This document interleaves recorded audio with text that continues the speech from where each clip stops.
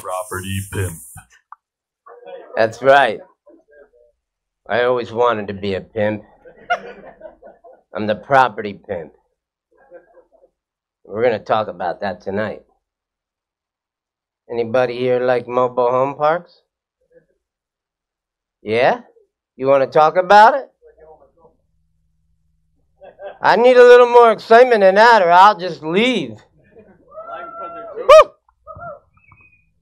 All right, let's start with this exciting disclaimer. I'm not an attorney. I'm not an accountant. I'm giving advice based on my experiences and successes. I do not claim that anything in this presentation is legal advice. Estate advice or tax advice. Please feel free to check with your accountant and your attorney before any techniques I ever discuss with you. You heard the rest of it. Let's get on with learning something about mobile home parks and why I like them. Okay. History of the mobile home park business. It started out being a pretty cool thing, having a house on wheels that you could cruise around. What are you laughing at? You don't think it's cool? Okay. It became very popular in the 1950s and 60s. And then Elvis moved into a park. That's right, the king. Before he had Graceland, he moved into a mobile home park. Can you believe that? He did it. He even made 2 movies where he lived in a mobile home park in those movies. Okay? You know the name of that movie? Me either. You didn't think I prepared for this presentation, did you? That's why I partner with Larry. You heard him say he does all the work. I said he's perfect for me. All right. What do I love about mobile homes and mobile home parks? It's because it is the cheapest place that anybody can ever live in the United States. Typical rent in a mobile home park, $500 a month lot rent. That's pretty cheap, right? All you got to do is own some kind of trailer. You could drag it there with a truck. You could push it there. It doesn't matter. And you pay $500 a month lot rent. Some places $300. Some places $350. In fact, if I find a mobile home park charging $350, I absolutely love it. Because what do you think I'm going to do on day one? Of course, you're going to see in this presentation tonight that how much rent a piece of property makes is one of the most important things. The value of the property itself is predicated on how much money it makes. It's a business. It's a business like a pizza shop. You buy a pizza shop. How much money does it make? It's worth a factor of that. Well, so are mobile home parks. Okay? 20% of U.S. homes earn less than $20,000 a year. If you were in that category, you know, that would be about making $10 an hour. 60 million people still make about $10 an hour. A lot of people who work in the fast food industry, it's mostly, if you owned a mobile home park, a traditional mobile home park, you'll see a lot of people leaving in the morning and they're wearing their uniforms. They're in the fast food business or they're in some kind of service industry for restaurants, right? Those people can't afford much more than $500-600 a month because they simply, it wouldn't make any sense any other way. They don't make enough money to live in an apartment. Typical apartments around here are like $1,500 a month. I mean, maybe in bad neighborhoods you can get them closer to this number, which is supposed to be a 2-bedroom apartment average. So think about it, right? You could be in a mobile home park for under $500 a month and have no other fees if you own your own trailer, okay? You could always fix up your trailer as you go. So if it's not nice enough for you to live in right now, you can improve it. You could fix it up. And you could leave it parked in a mobile home park, all right? And you could leave it there for years. If you look at this picture of this blue trailer home here, that was a classic design that was used in the 1980s. So think about that. How that's a 40-year-old home. Let me tell you a little secret about mobile homes. They ain't mobile. You put that thing on the road and try to drag it down the street, and the township you're driving down, when that thing falls into 15 pieces on the highway, you got yourself a big problem, because the cops are going to write you some serious tickets, and you're going to be in front of a judge pretty quickly, right? Mobile homes, especially ones from 1980, they ain't moving. You're not going to move them. Even brand new ones. I've bought brand new ones. I bought one from Utah, a couple of them from Pennsylvania. I had them shipped all the way to Florida. By the time they got to Florida, it was like 14 things wrong with them. Okay? Like the doors didn't open anymore. Why? Because the thing's all vibrating like this down I-95 for about 17 hours. By the time they got down to Florida, the roofs were, the front end was separated from the back end. And we had like $5,000 worth of repairs to do. It was brand new. It just got there, right? It's like a Christmas gift that never works, right? Okay. If you're going to buy brand new homes or have somebody build you one, or even if you buy one used, getting it to your destination is a big problem, right? Because first of all, it's going to cost you thousands of dollars to get somebody to actually haul it down there and to put it in the spot where you want it. And then the excitement begins from that point. All right.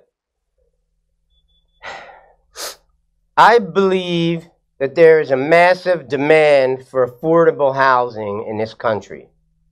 And, you know, you've got to make a decision for yourself what you think, where you think this country's going. If you think that this country is improving economically, then you should be out buying penthouse apartments, if that's what you think. Or big houses and keeping them, single-family homes and keeping them. I think that the country is on a decline economically. So I want to invest in something that people can afford. If I have the cheapest possible living, arrangement out of anybody else, nobody can compete with me, I'm in a really strong position.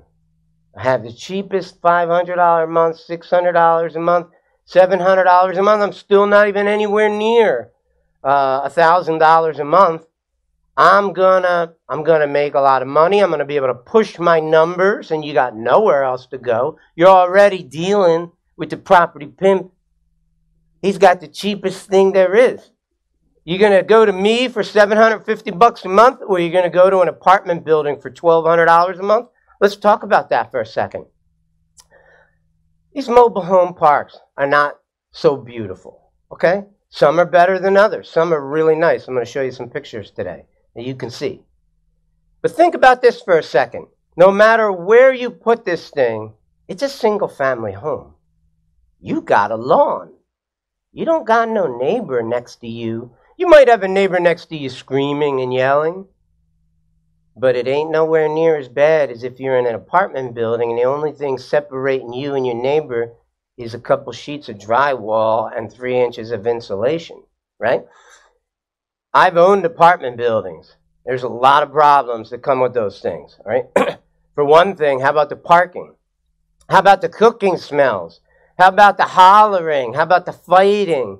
How about the slamming the front door when they come in late at night when they're all drunk? There's a million things to fight about. If you own even a small apartment building, you're going to get, you as a landlord, you're going to get a ton of complaints, and people are going to have major issues. He's parking on the lawn. He doesn't shovel the He doesn't shovel the driveway when it snows, and a million other problems that come up. Okay? So, being in a mobile home park, to me, it's more like being in a single-family home, which gives you at least some separation from your crazy neighbors, if they are crazy, and there's probably a few.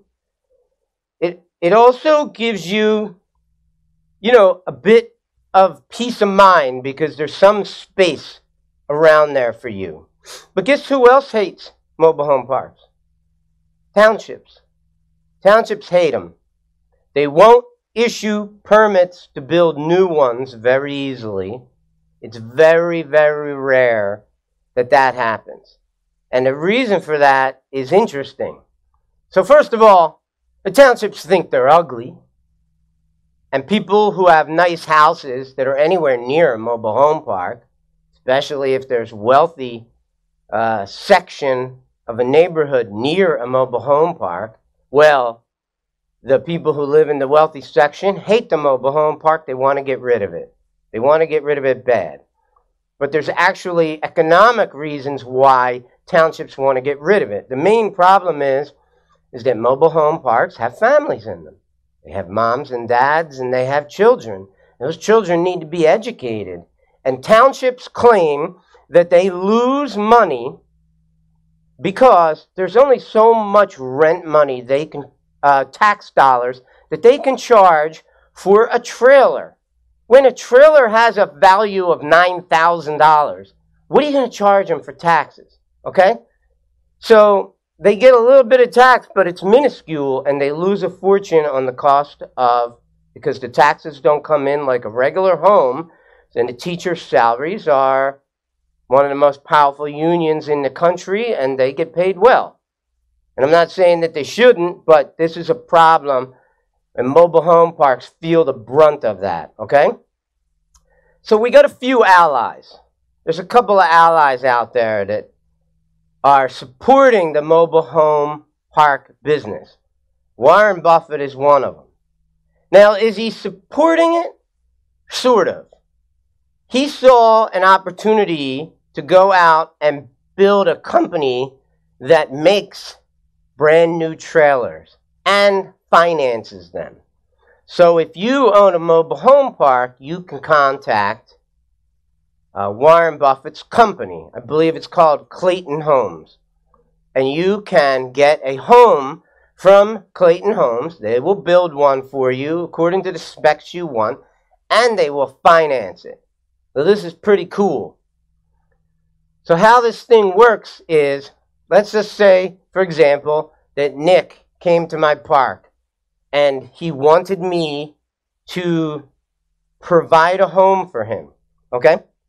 Here's how it would work if I was going to do a deal with Clayton Homes. I would call up Warren Buffett's company and I would order a home according to the specs that Nick maybe asked me about. Something that him and I was willing to have it in my park. He was willing to live in it, okay?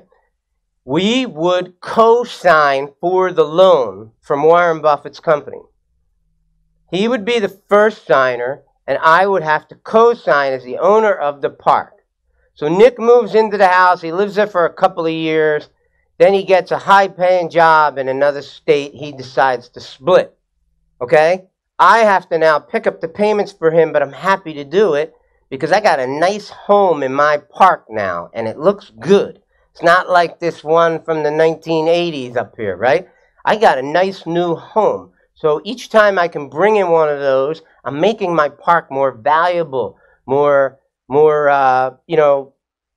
better looking park, and people want to actually live in the homes. Some of these homes can be pretty cool. They even make like 3 bedrooms. They have like L shapes to some of them if you have enough space for your lots. All right? So, and let's just say that Nick skedaddles because he's got this high-paying job and he splits. I'm cool. All I got to do is find another tenant to move into the home. And if it's a nice home, it's one of my newest homes, I'm not going to have any problem, right? I'm going to rent it out. And now I'm not paying the rent anymore, right? I only paid the rent for a small period of time from the point that Nick left until I found another tenant. What's one of the major things you do if you own a mobile home park? Find tenants. Find homes. Bring in homes. Put homes on empty lots. Find people to live in those homes. This is not brain surgery. This is easy business, okay? The other allies, hopefully you have, are your residents and your tenants. Now, if you got drug dealers in your park, you got to deal with that. How do you deal with that? You go talk to the police. You don't handle that yourself. You do not handle that yourself. You call the police and tell them what's going on in the park. Police know it anyway. They've probably been called there a bunch of times, right? And so we make phone calls. If I'm going to buy a mobile home park, I call the police as part of my due diligence and find out what kind of problems are going on here. How many times do the police have to be there? And they can give you those reports. Okay. So you got to find mobile homes to buy. Well, mobile home park business right now is a pretty hot industry. A lot of people want to get into it. Okay? And that is making the homes rather scarce. Now you can find some, you can go to mobile home dealers. They're all over the place, especially in areas where there's lots of mobile home parks. So if there's lots of mobile home parks out in, say, Tennessee somewhere, and I've been out there, there's mobile home parks everywhere, right? There's also dealers everywhere. You can go talk to these dealers. And these guys have all different kinds of houses. They've got ones that are in terrible shape. They got ones like this picture that are brand new. So imagine this thing shows up, a guy brings it to your park. Well, first thing you got to do is you got to level this sucker. Okay, so you got to, this has some kind of metal structure underneath of it, and you've got to have cinder blocks. You got to have wooden wedges. You got to have bricks. You got to have a variety of different thicknesses of concrete bricks or pads that you can sit this trailer on. You've got to level off the ground like with a rake first, maybe add dirt to it, maybe remove dirt from it. Make sure you don't want to have moisture underneath one of these things, because if moisture accumulates underneath one of these things, what's going to happen? Yeah, it's going to rot out the wood floorboards. It's going to create mold all over the house. So you got to make sure you got a level ground. So you got to do preparation to your lot before this trailer ever comes. And when it comes, you got to have a couple of guys who know how to level these things. It's not too complicated, but you got to get down on the ground. You got to lay on your stomach. You got to figure out a way to level this thing. You got to build staircases, because no matter what math you do, you don't exactly know where that top step is going to end up in relationship to the door, the way the thing gets leveled. So these are all problems that you got to deal with. So how do you get electricity to a mobile home? Extension cord. Yeah, it's that complicated. How do you get water to a mobile home? A garden hose. Yeah, it's a garden hose, right? Pretty funny, huh? Right? How do you get the sewage out of a trailer home? Well, if you've got a public sewer that comes with your park, there's probably a connection somewhere near each and every lot, right? But somebody still has to climb underneath that trailer home and connect some kind of piping to where the toilet flange is. And sometimes they make them where they're corrugated, right? So they're kind of flexible. And they even have these brackets which start high and go low. And you can imagine why we need that in a sewer pipe, right? Because it only flows one way. It doesn't flow up, okay? So somebody who's experienced, if a new trailer home came into a park, if you had experienced maintenance people, if you had experienced managers, they would have already pre-prepared the site. They would have had the bricks, had the shims, have the tools they need to do what needs to be done. And they would level this thing off in maybe an hour is about all it takes. And then the hookups if you were the owner of the park and you bought the home, it would be your responsibility to hook up all these things. If the owners owned the home, many times they will bring everything inside the trailer with them. They will hook up the extension cord, the garden hose, the sewer line, and all that stuff. They will do that for you. You just have to make sure that the lot you put the home on, when they arrive with their home, the lot where you put the home, that the sewer pipe is within a reasonable distance so that they can reach everything. That's all. And if they can't, they go to Home Depot and get what they need. Okay. The main thing that mobile home parks earn is lot rent. Okay? So there's a couple different ways that you can go about this. Every mobile home park charges lot rent. And the lot rent is the main driving factor that you're trying to get. You're always pushing the lot rent up as high as you can.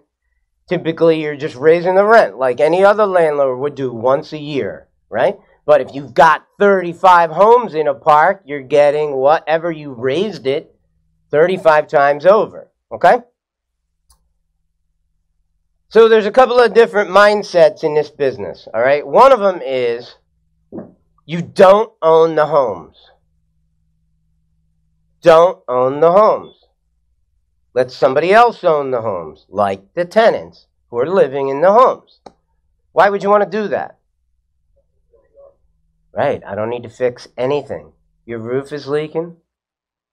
Sorry to hear that. Your window doesn't open, your door doesn't close, you name it. Whatever the problem is, it's their problem because they own the home, okay? There are other people who believe that a better concept is that you sell them the home, like an option, okay? Just like I've talked about options here many times where people give you NROC and you let them rent your house, okay? I could sell, this looks like a pretty nice house, right? This might be like, I don't know, might be a $50,000 house right there. But I could say to somebody, okay, give me $15,000 down, and I'll rent you this house for $1,500 a month until you pay it off, right? And so what am I looking to do? I'm looking to get back the $50,000 I paid for this thing. But what I'm really looking to do is get them to be the owner of it so I don't have to ever fix anything in this park. Imagine if you had a park with 50 homes in it, and you don't have to fix a single one of them. You don't have to fix anything, except for maybe your roads. If you have a septic system, you might have to fix that. I mean, there's things that you have to fix, okay? But you want to fix the fencing out front and signage out front so it looks nice. You want to provide for them decent roads so they're not getting flat tires when they drive around your park. But a lot of mobile home parks just have dirt roads. And there's ways to deal with that too. You just order yourself a truck full of gravel and have the truck have a commercial grade dump truck go around and dump gravel everywhere there's a pothole. And you get a couple of college kids to go around and rake it and flatten it out. So there's lots of ways to deal with all this stuff.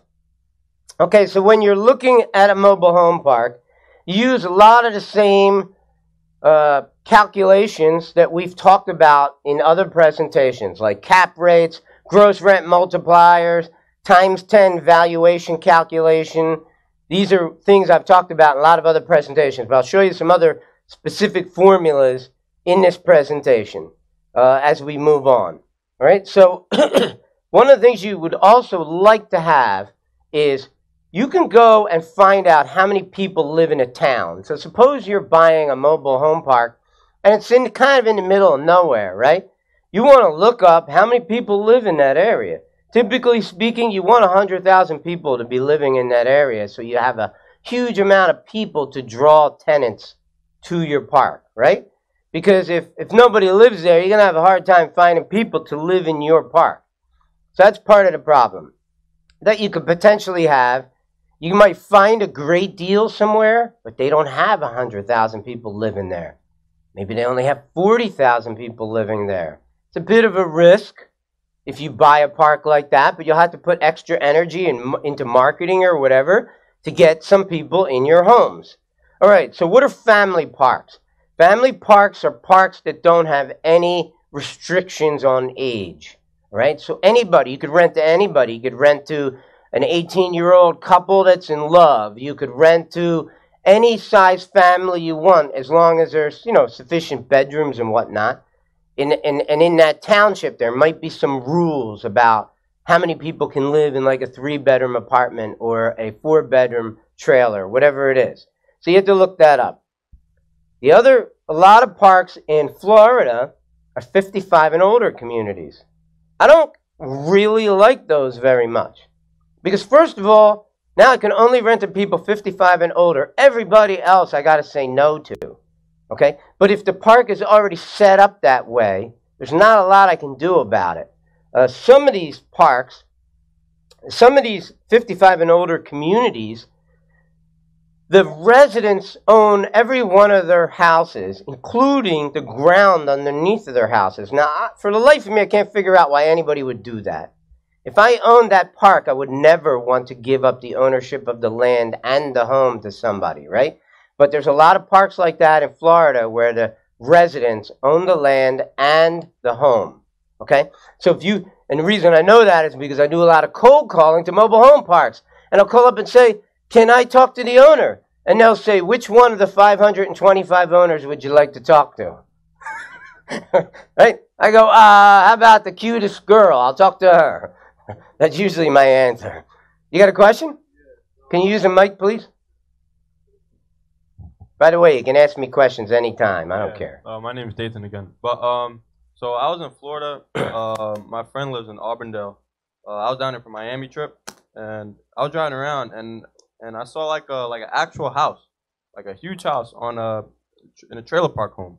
Okay. And he was telling me a story like how there was like they do like your yard work and everything, so landscaping for a lot. And I don't know the rules, like if you're gonna build a house. A lot of times you'll find houses on a mobile home park. Mm-hmm. For example, maybe the owner lives in that house, or sometimes the houses are just there for whatever reason. And oftentimes the property manager will take it over, or it'll split it up and use it as an apartment. So, you could rent out. Have you ever heard this? Rent out by the room and your profits will zoom. So suppose you had a single family house sitting in the middle of a mobile home park. What do? You find a bunch of single people, you stick them in every bedroom, right? Is that illegal? Yeah, kind of. But it's like a gray area. Yeah. I mean, I don't know if it's illegal. It depends on what the rules are in the townships. A lot of these rural areas that you go to, they don't even have any rules. They don't even care about zoning. They don't care. Like, how big's your property? Go ahead. Put whatever you can put there, which is actually really cool, especially if you had a mobile home park, because if you could put anything you want anywhere you want it, some of these parks, man, they are really close. The houses are really close to each other, okay? So RVs are something different. So RVs are actual, recreational vehicles that actually do move. You put in a key and start it up, and it actually moves, and people can drag them around with a truck, or sometimes they have their own, driving mechanisms, and they can just drive them around. One of the problems with these RVs, I've heard a lot of owners tell me, one of the problems is that people come in with these RVs and then they split because they can turn the key and leave, where people with actual mobile homes that have to be leveled and everything, they can't move, okay? So I like tenants that can't move.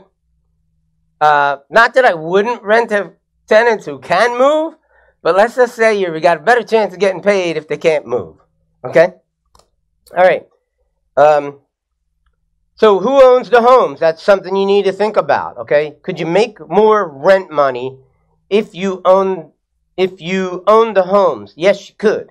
Because I could charge somebody $500 a month for lot rent, and I could charge them $500 a month for home rent, right? And that rent could be part of maybe an option agreement or something if I want them to own the house. If I never want them to own the house, maybe I would charge them $250 and have them pay me that extra money forever.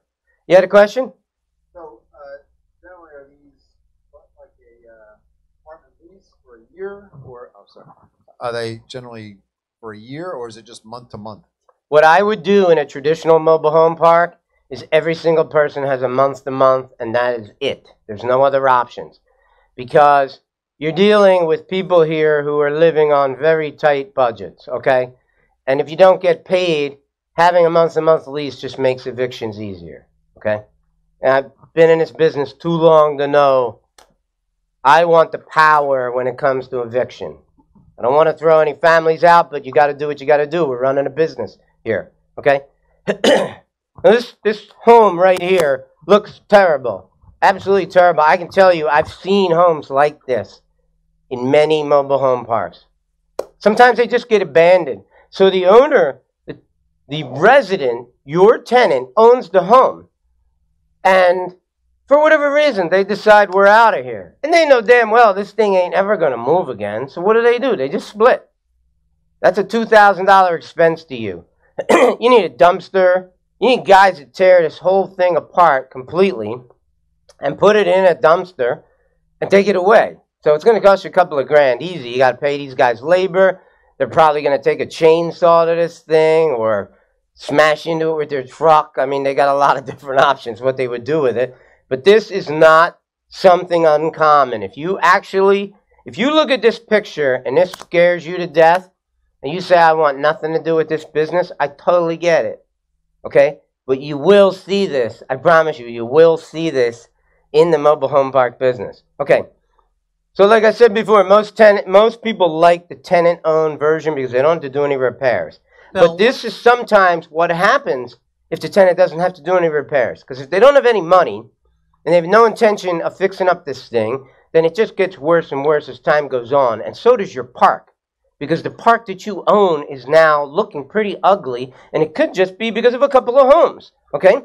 So the home, yes? What's the statute of limitations on tearing out someone's home? Okay, so when you ask a question about laws or rules, we're looking at parks all over the country, okay? So you have to call the county or the township or the city of wherever your park is located and find out what the rules are. It's a pain in...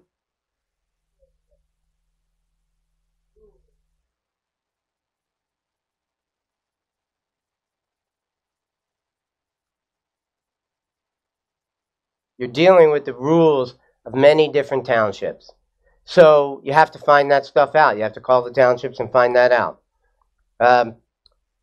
So like I said, the park-owned homes can generate more income, but now you got to take care of those things. You got to fix them up. You got to keep them looking nice. You got to do the repairs. So there's going to be an outlay of cash, but you'll make more money back because you can charge for lot rent and for the rent of the home.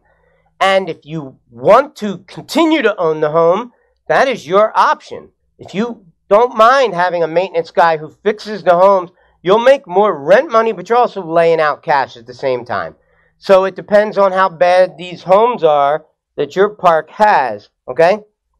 You can option the homes to people. This is not a bad option. So say somebody comes to my park, I say, here's what I could do. You give me $1,000 down, I'll sell you this house for $8,000. Give me $500 a month until the remaining $8,000 is paid off. That's a pretty good deal, right? I'm financing it for you. And in the end, you own the home. So when you make the last payment to me, I'm going to make you the owner of the home. And guess what happens then? Now you got to fix your own home, and I'm out of it again. Or I could try to just keep it, right? So you got a couple of different options. All right, so let's keep going. There's some other benefits that come with mobile home parks. Like, for one, you own the land.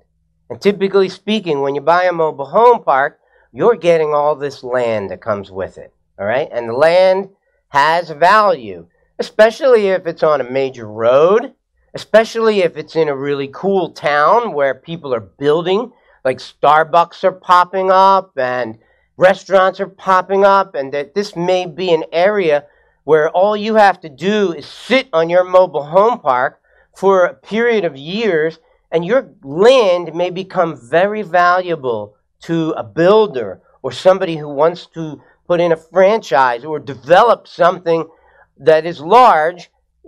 They could knock out a mobile home park very easily and turn it into real houses. And builders would like to do that, especially if you have a bunch of ground, okay?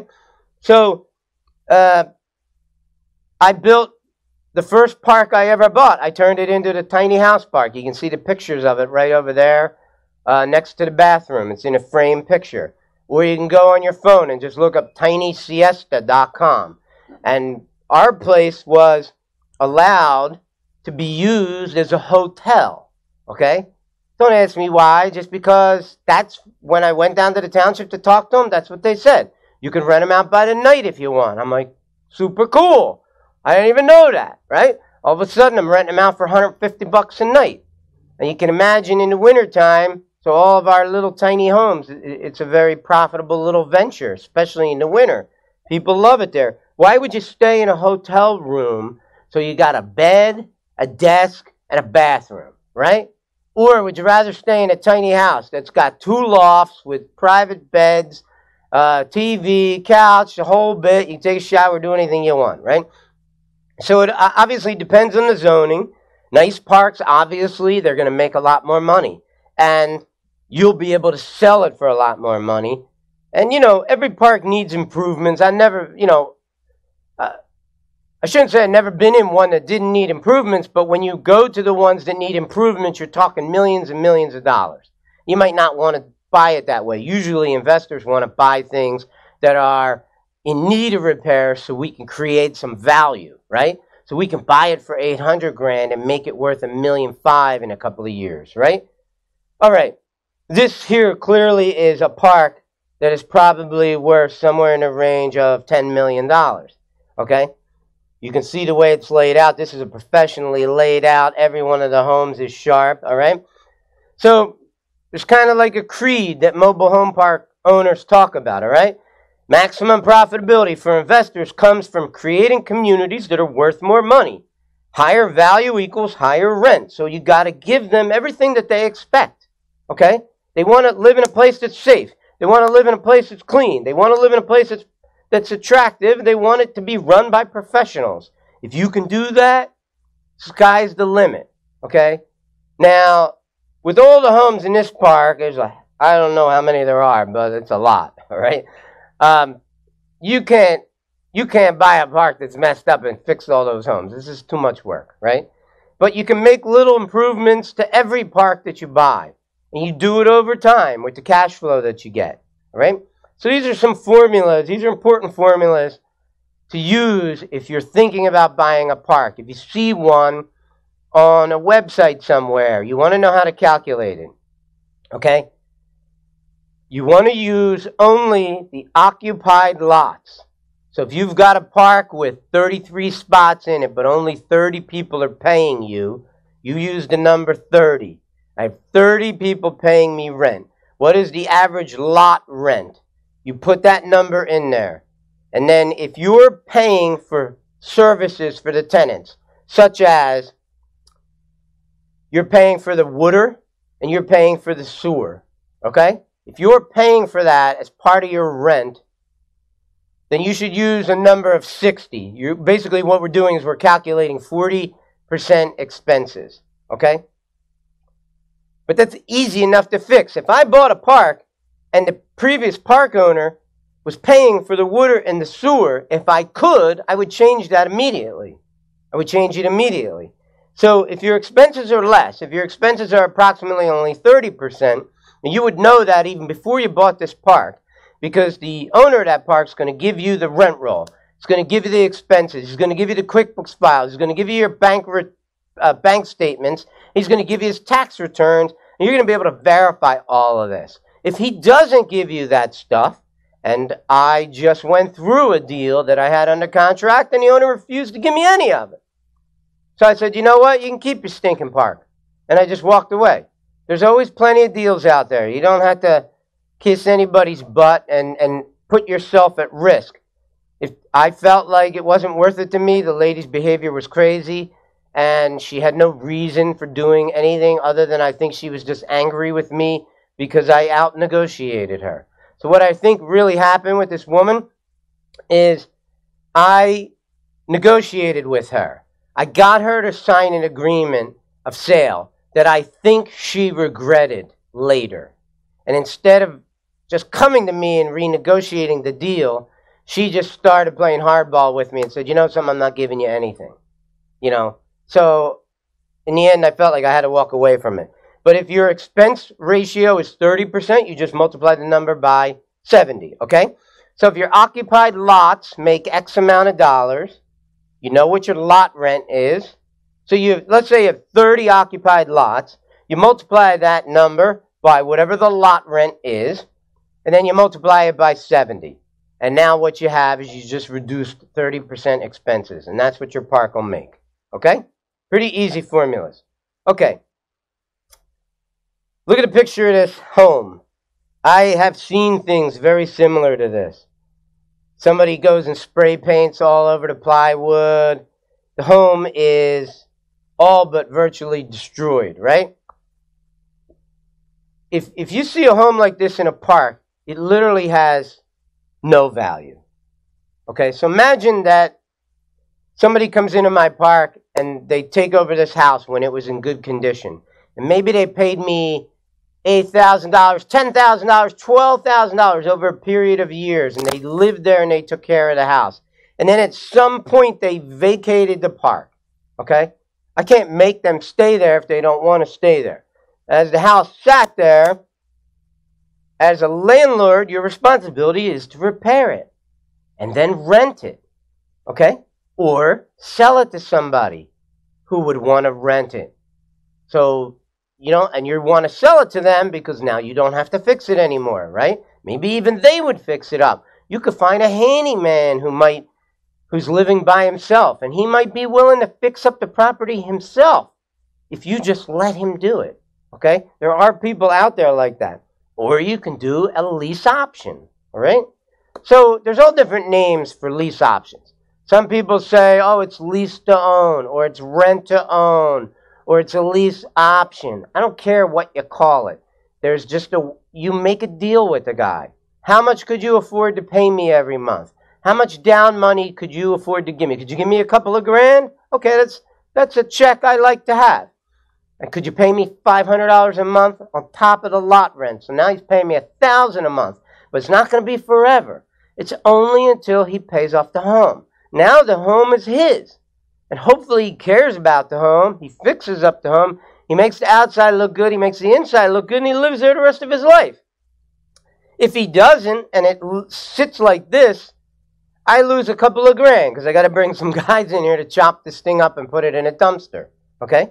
But before you ever chop something up, you want to talk to people and understand what you can do with it. So let's talk about some other items to mention about mobile home parks. Okay, a lot of mobile home parks have septic tanks. Okay? If you're from Philadelphia, for example, which a lot of us are from the Philadelphia area, we don't know anything about septic systems, right? We got a city full of public sewer and public water. What the heck do we know? Well, mobile home parks that are out in the middle of nowhere, they got septic systems. They got something called sewer plants. It doesn't mean it's a giant manufacturing plant. It's just something that they call some of the sewage systems, sewage removal systems. They got something called a lagoon, okay? And they also have things like lift stations. Lift stations are like belt-driven things that lift up the sewage to get it to a place where it can then go into a leach field. You probably don't know what a leach field is. It doesn't have a bunch of leeches in it. It's just a method for which to get the water to dissipate over a bunch of ground. Okay, how about Lonnie dealers? Anybody here know what a Lonnie dealer is? A couple of you. Okay, so Lonnie dealers, there's a book written by a guy, Lonnie Scruggs. He wrote this book, and it's called Deals on Wheels, all right? And Lonnie I don't know if Lonnie's dead, but I think he died. And the only reason I think that is because you could buy his book 5 years ago for about $20. Now his book is $1,000. So I think when he died, his family doesn't have a clue as to how to produce any more of these books. So the cost of the books are now $1,000 on Amazon. If you buy the digital version, you can get it for like $20. So just buy the digital version. Okay, so major problems. Here's a couple things. Lonnie dealers are people who buy old homes, fix them up, and then they bring them into your park. So the Lonnie, say Jamie was a Lonnie dealer. Jamie owns the house. She gets the rent for the property. I get the lot rent. Get it? She gets paid the rent. I get the lot rent. Now, she may have bought the house for $3,000 from a dealer, fixed it up, and then sold it to somebody for $12,000. She's going to make a little profit over a period of a few years. I don't care that she's making a profit. I get the lot rent. It's all about lot rent, right? Okay? Public sewers. If you got public sewers, that's great, because now you don't have to deal with all these septic tanks or all these crazy sewage things. There's also something called Orangeburg piping. I don't know what the heck it is, but I've been warned about 100 times not to buy a park that has Orangeburg piping in it. Okay, wells need regular inspection, so people are drinking the well water. If there's well water there, the township most likely has a well inspector who's going to come out to your well and test it. And he may put chemicals and stuff in there, and he's going to charge you for that. And sometimes, it doesn't happen every month, but when they come out, I've heard of people paying $800 if the well was neglected for a while. So the point is to take care of it, right? Roads and pads and pedestals. The pedestals are where the electrical outlets are, where the garden hose gets connected, where cable might be, if they had cable at this park. All the things that the tenants need are on the pedestals. If somebody accidentally drives their truck into your pedestal, you got a problem, because those things cost money. Okay? They're little electrical panels with meters on them, right? Flooding we already talked about. How about skirting? So look at the bottom of these trailers. They got this skirting around it. Now, what's the skirting? It's really just like aluminum siding or plastic siding. You would think that that is like a super cheap thing to do. If you hire a professional to do it for you, it's a couple of grand. They charge you a couple of grand for that. In colder areas, it's more expensive, because the siding, if you leave plastic siding laying around outside and it freezes, it'll, and it was on top of a rock, it'll bend and stay in that position until it warms up again. Okay, so like I said, mobile homes aren't mobile, okay? Another problem that you have in mobile home parks is people have ugly cars. They park them on their lawn and everything. You got to kind of control that stuff. People have sheds that they just put up. You got to have rules in your park. Don't let people put up sheds. Otherwise, they just collect a bunch of junk. They buy at garage sales, and before you know it, your park becomes a storage facility. Okay? Last couple of things. You can buy existing mobile homes. That's what the whole book about Deals on Wheels by Lonnie Shrugs is all about. You go to a park that may be going out of business. You buy their homes.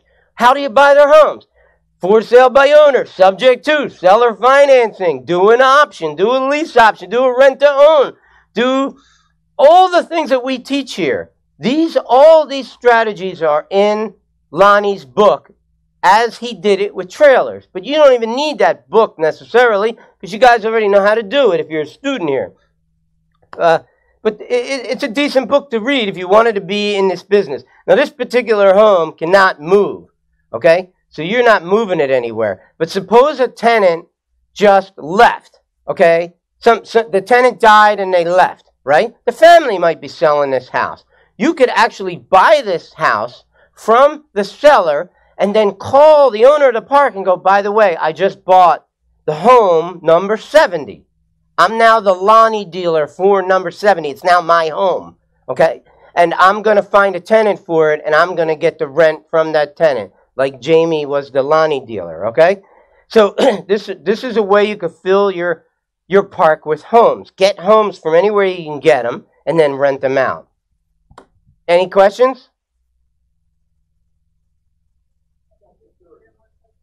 You mean like a security deposit? Like it's private property, right? Or no? They get a lot with dimensions on it, but they don't own the land. You own the land. I own the land. So you have to provide security for that area. It's like a gated community, or no? I don't have to provide security. Okay. Mobile home parks, you wouldn't want to go into a mobile home park and mess with people. right? Yes, sir. Tommy, microphone, please. Paul's got one right behind you.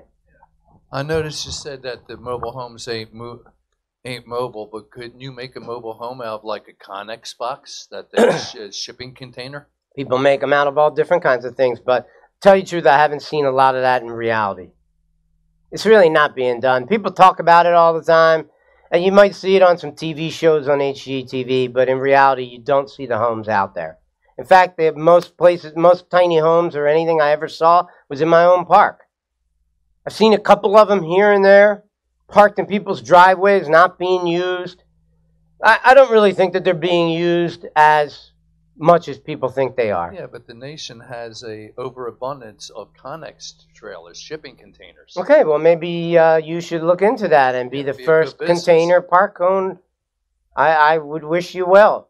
Maybe I'll be your partner on it.